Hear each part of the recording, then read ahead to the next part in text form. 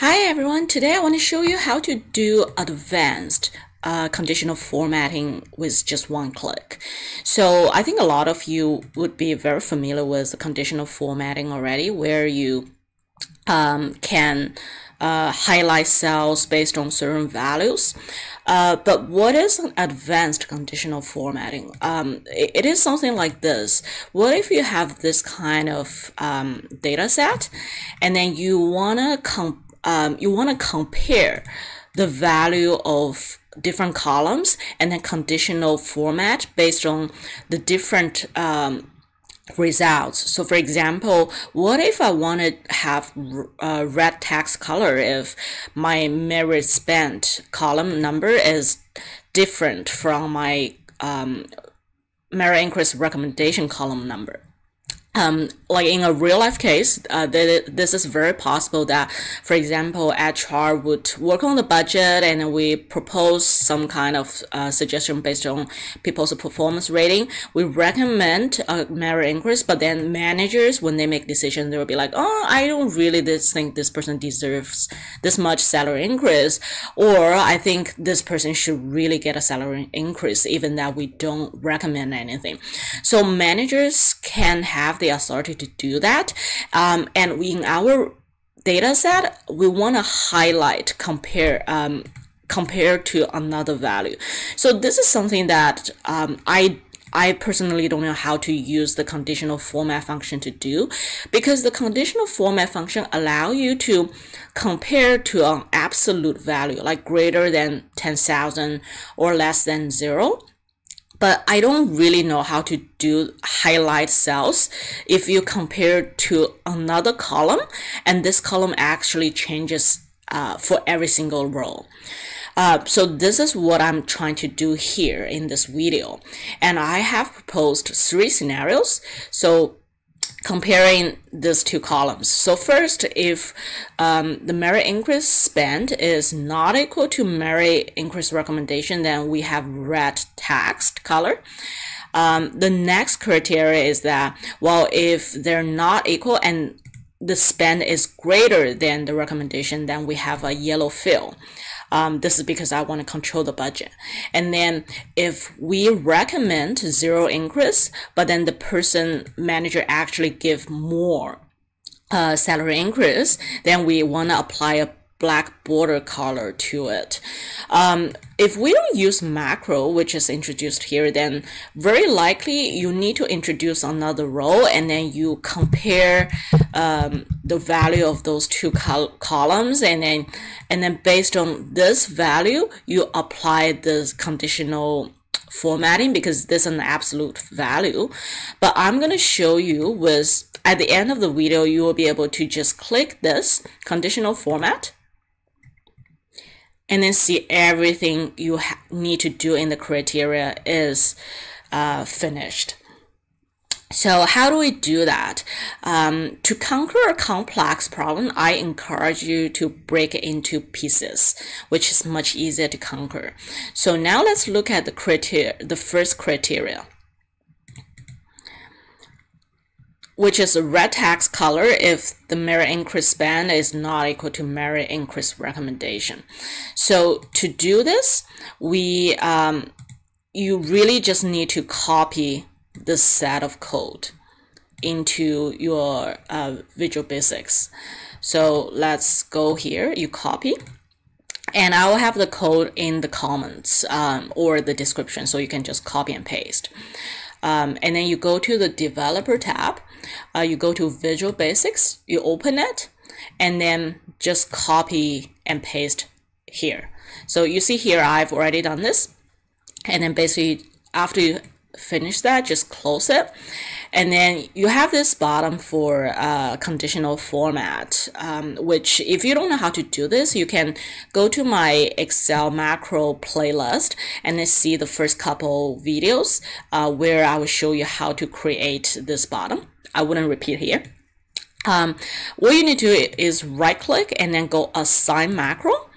And then here you're gonna have different macros that you created. What we just created is conditional format 1.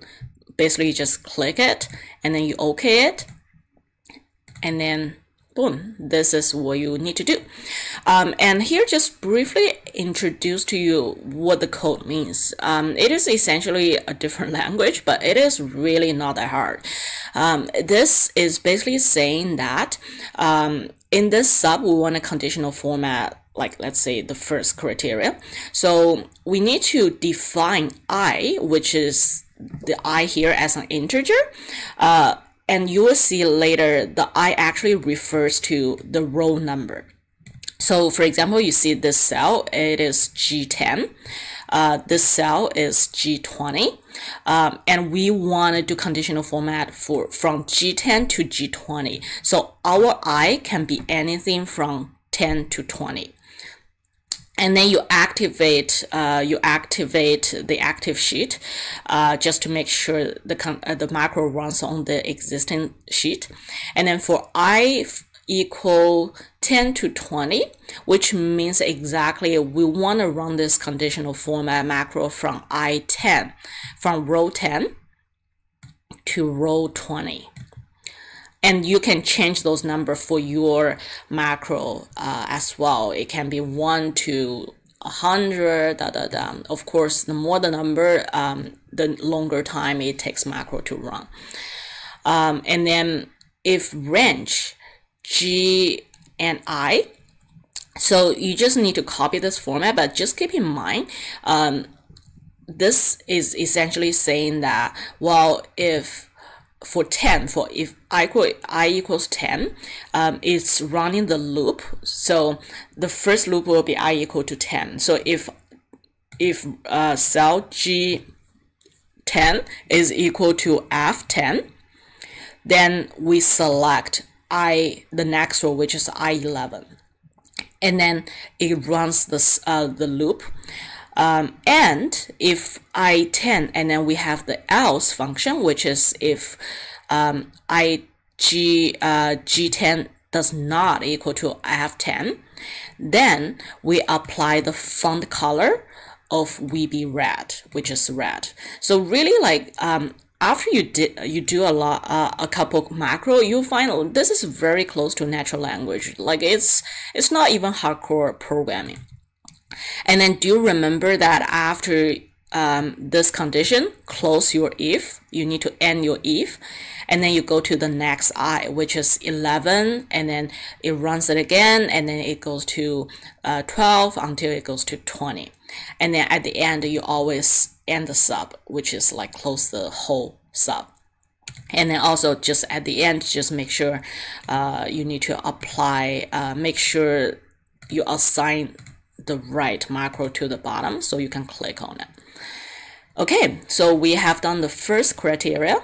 The second one will be very similar, and hopefully you understand this in an easier manner.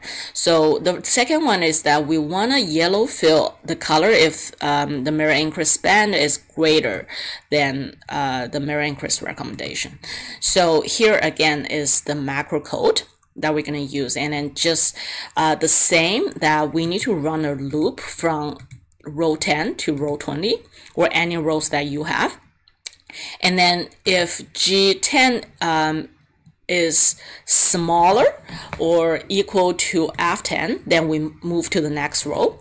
But if not, which is where we apply the else, then we need to make sure G10 has an interior color, which is a fill of yellow. And then we end the if, and then we run the next until I equals 20. So the same as the first conditional formatting, I also have the code paste here. I name it as conditional format 2 in the window, and I also make sure my button is connected to the conditional format 2. And then now when you see the finger here, click on it. Here we go. It's that easy. So this is how we do the second criteria. And let's move on to the third criteria, which is that, well, if we recommend 0, but then you want to override to give that person some kind of increase, then we want to have a black border color to it so that we can review to see if this is reasonable, if we have enough budget for it, blah, blah, blah. So how do we do that? We basically still use similar type of code. It's slightly different here that you see the code as we see here. Let me enlarge it so it's easier for you to see. So it's saying that the code is saying that first I want to see if F10 is 0. If F10 is not 0, then I don't need to worry about it. It doesn't apply under the scenario. I just move to the next row. If, and then I have an else if function here, which is saying that, well, if F is equal to F10 equals to 0, but G10 or GI also equals to 0, then it's okay because they're following the guideline. No conditional format is needed. Which means that, again, I go to the next row. But what if those two conditions does not have apply, which means that my Fi is 0, but my GI is not, which is the third scenario, then yes, I need to apply a border with the color of black, and my weight is thick, which is easier to identify. And then the same, like I need to end my statement, if statement, and I go to the next for the loop.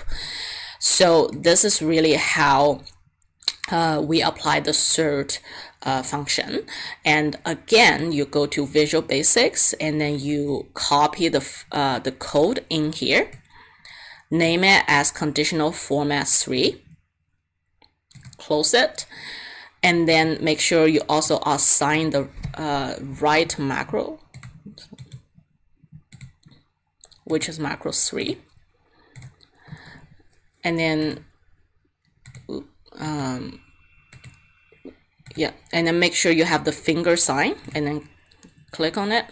You see, we have one case like this, and then we have border, black border, thick black border applied to it. So this is how you can do conditional format on the 3 scenarios. So now, what if you want to do all 3 in one? Well, basically you just copy those codes together. And I'm going to show you how we can do that. So this is like the original conditional data set we have. Like we have all of them. We have the 3 criteria here. And then basically, if you see my code here, I'm basically copying, this is the first part. The only thing you don't need to copy is first, like when you define the I as integer as active sheet, and also the end sub, like that's the only thing you don't need to copy in the overall code.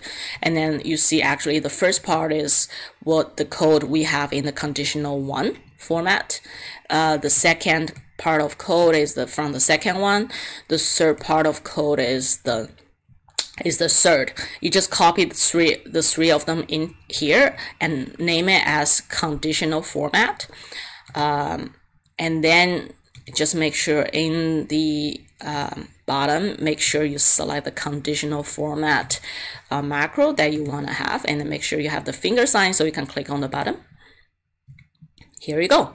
So you have the first one with the red text field, you have the yellow cell field, and then you